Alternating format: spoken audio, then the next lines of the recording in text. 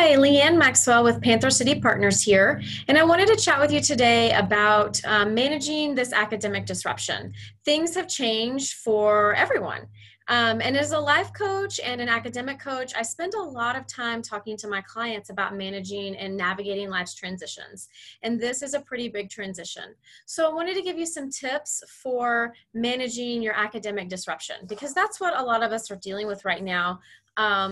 Whether you are a parent or a student in high school or college, you're navigating school in a much different way than you have in the past. So there's some tips for navigating online courses are these. First and foremost, you need to check your school email every single day. Your professors, your administrators from your school are contacting you and giving you new information every single day. Some schools are changing their academic policies, so you need to be aware of those things, and they're submitting that information to their students through email. So please be checking your school email every single day to know the latest information from your university. From your school, from your district. Secondly, you need to go to your online academic hub, whatever that looks like at your school. You need to be checking that every single day, probably multiple times a day, because things are changing quickly. Professors are doing a great job of punting right now, and teachers too, and they are coming up with new plans on a daily basis. They're figuring out that this works, so I'm going to keep doing it, or they're deciding, hey, that didn't work and I need to change gears here. So you need to be checking your online hub, your academic hub every day to see how things are changing. Do your professors require you to be at the online lecture or no? Even if they don't, should you be attending? Yes. So you want to pay close attention to the due dates, because everything has shifted at least a little bit, if not a lot. So pay attention to new due dates, pay attention to new assignments, pay attention to new ways that assignments are supposed to be submitted to your teachers and professors. So you need to be looking at your academic hub on a daily basis so you can be aware of these changes. The third thing that you really should be doing is following a routine. Now, it's pretty great because most of you, especially those of you in college, had a class schedule already that was pretty set. And those of you in high school as well, where you were attending class Monday, Wednesday, Friday, 9 to 10 for a sociology class or whatever the subject is. But you had a routine of when you were going to be in class. So the way that you need to do this now is you need to go to class still, basically. So even if your professor is not requiring you to be or attend online lectures, every day, Monday, Wednesday, Friday, 9 to 10, if you were in sociology, you need to be in sociology again. So whether that's being at the lecture, whether that's checking your hub, whether that's doing the assignments for class, sticking to that same routine will help you maintain some semblance of normalcy, but also will ensure that you're getting everything done. Now, a tip about online classes: even if your professor is not requiring you to attend online lectures, it's a pretty good idea to be there anyway. It's really easy to see who's participating in an online lecture because most of the time your name pops up, so people can see that you're there. Your professor can see that you're there.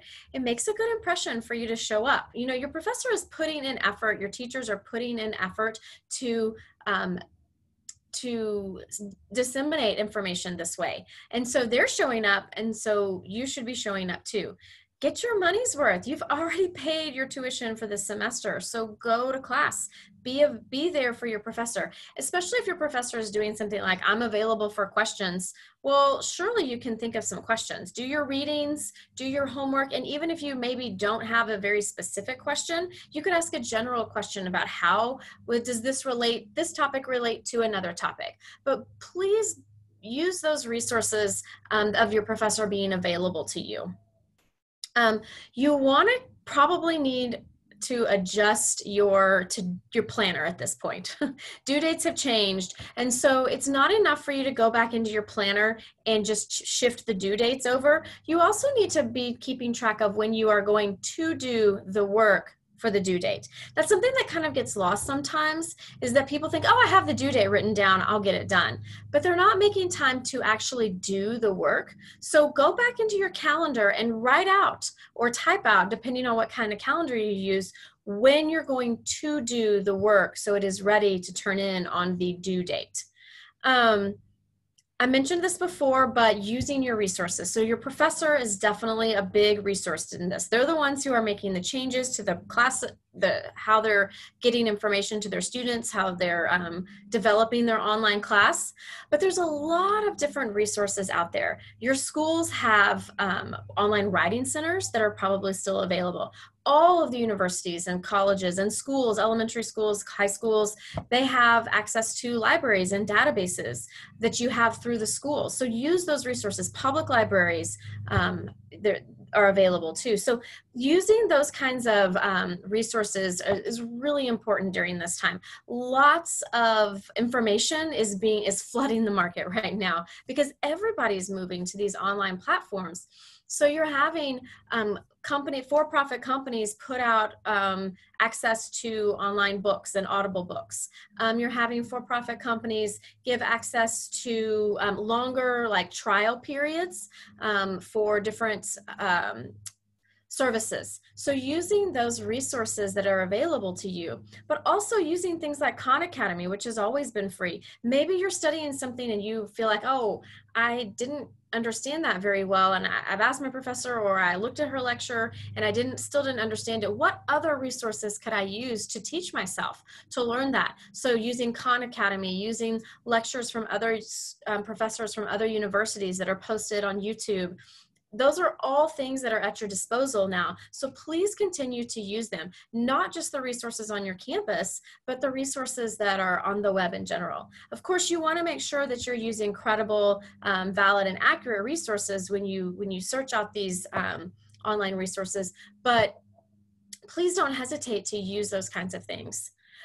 Finally, the last tip I'm going to have today for managing this academic disruption and navigating this new online space, if you haven't done it before, is to be flexible. Yes, I highly recommend you make a routine and stick with it. Attend class every single day, even if your professor isn't having an online lecture. But you need to understand that things are going to change and things are going to happen, and you're going to need to deal with those. And then you're going to need to get back to your routine. You maybe need to adjust your routine a little bit, but you need to deal with the disruptions, and then you need to get back to your routine. It's really important to be flexible because we all need to give each other a little bit of grace right now. The whole world is suddenly learning how to do things online that they've never done before, especially those of us who are older or in fields who haven't usually been online. We haven't used a lot of online platforms before. So maybe the professor was supposed to start a class at 10 and they weren't able to figure everything out until 10:05 or 10:15. Give them a little bit of grace. They're learning. Maybe a teacher was going to have something posted by 5 o'clock today, but they have children at home that they're trying to teach as well, and so they didn't get it posted until the next day at 8 a.m. Give them a little bit of grace. We all need to be giving each other a little bit of space to make room to make mistakes, but then to fix those mistakes so that we can move forward. That's being flexible. It's really important during this time that we do that for each other, because we're going to need it. Someone's going to need to be flexible with us and give us a little bit of grace at some point too. So just to recap, read your school email daily to keep abreast of the information that's coming out from your administration. Look at your academic hub every single day so that you're aware of any changes that your professors are making to due dates or assignments or shifting gears entirely. Follow a routine, attending class every day, even if it's online, or even if you don't have to be there online, you're showing up during that time that you're already following your class schedule. Put the due dates, but also put the to-dos in your calendar so that you make sure you're having time to get everything done. Use your online resources, both campus resources and public resources out there. And finally, be flexible with each other. This is uncharted territory for most of us. Yeah, we've done things online, but not to the scale that we're doing it now. So we can all use a little refresher on how to navigate this academic disruption and how to navigate these transitions, because this is a big transition for all of us. So again, thank you for your time. Again, my name is Leanne Maxwell with Panther City Partners. Thanks for watching.